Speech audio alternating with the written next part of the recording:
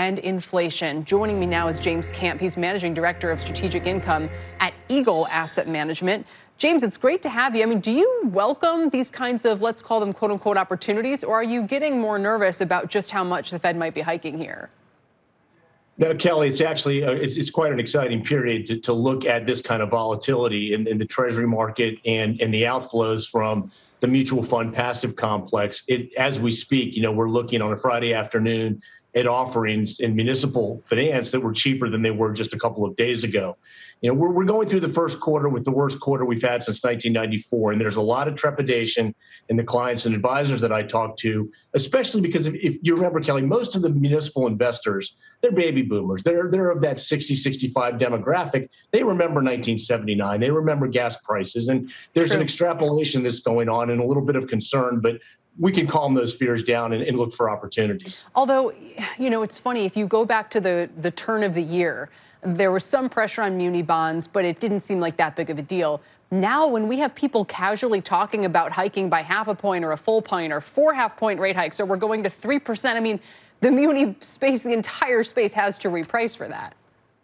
Across the entire spectrum of fixed income instruments. Look, This is a different conversation, but the Fed has to do a catch-up here. They have to do it for the inflation reasons, which are more menacing than they believed. They have to do it for political reasons. This is a regressive tax on most American consumers, and they may be a bit behind. We can argue back and forth whether that's the case, but they are going to be aggressive. They're going to be front-loaded, and they're probably going to be a couple of hikes. Now, most of the curve that we invest in has already moved, so there are very, very good opportunities, but we are at probably maximum levels of unsettledness, if you will, in the individual investor space. Maximum unsettledness, and yet we thought we might have been there a couple weeks ago or a month ago. We really haven't seen this bad bond performance in a long time. So can you be sort of opportunistic? If I'm, an owner, a holder of muni bonds, are there areas where I can go, okay, on a 5 or 10 or 30-year horizon, I can feel comfortable with the yields they're offering me?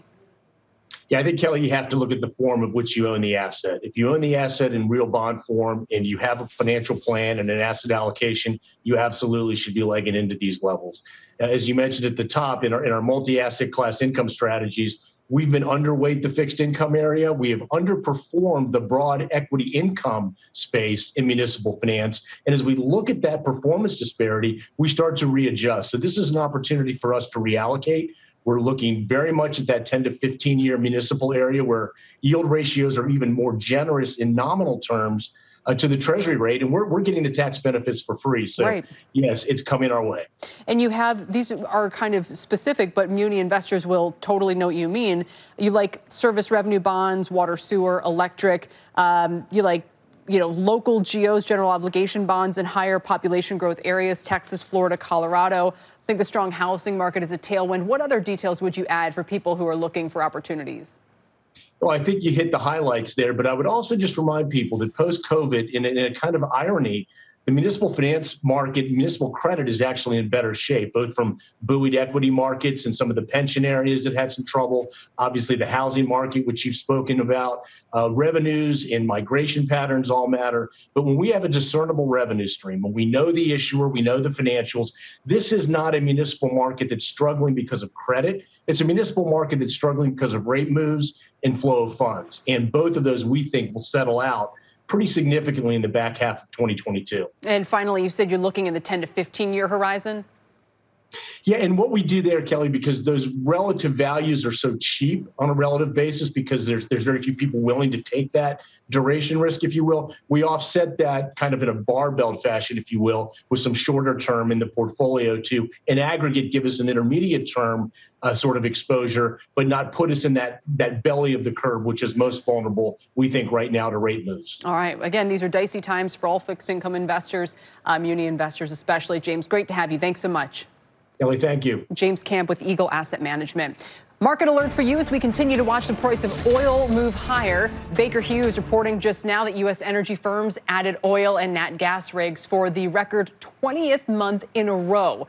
The oil and gas rig count, it's an early gauge of future output, just rose to the highest level since March of 2020. That was the pandemic bottom, of course. WTI crude around $112 a barrel today, and nat gas up around $5.50 per million BTUs. Coming up, the spring housing season off to a disappointing start as rates climb. We'll get an important update on mortgage rates as the 10-year sits near 2.5% today, and the housing-related stocks getting crushed this week. This name, the worst performer, and the iShares Home Construction ETF, the ITB, down about 4%. We'll reveal it next on The Exchange.